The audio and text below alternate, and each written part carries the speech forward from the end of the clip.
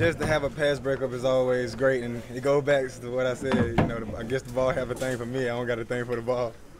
It went well, man. It went great. It went awesome. You know, it's wonderful just to be back in like the game mode and just to go by fast and just to hit and thump. Like you love the football game, so things that nicks and that hurts, you want to just go out there and just fight that battle and just go out and just play really, and just don't worry about a ankle. I was ready to go back out there, to be honest, because I think I had something to prove. I had a lot of guys were teasing me about the pass breakup. I could have caught a pick.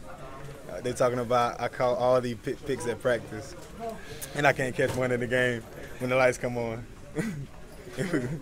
I hope I did great. We will find out tomorrow when we watch that film, but I hope I did great. But overall, as a team, we fought and we overcome some adversities, and I think we did well as a group, as a whole.